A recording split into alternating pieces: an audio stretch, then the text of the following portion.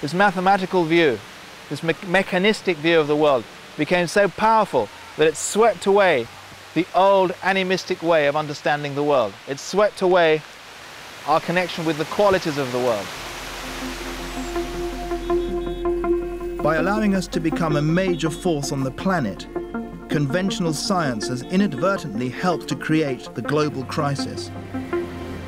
It's time for a science fit for the 21st century, a holistic science that combines our numerical and intuitive minds so that we can participate with nature rather than dominate it.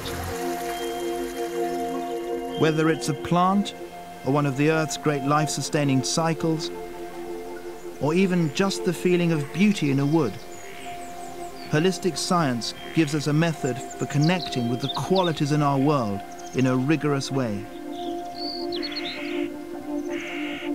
When we do this, we no longer see separate entities in isolation. Instead, we realize that everything on the Earth is deeply interconnected.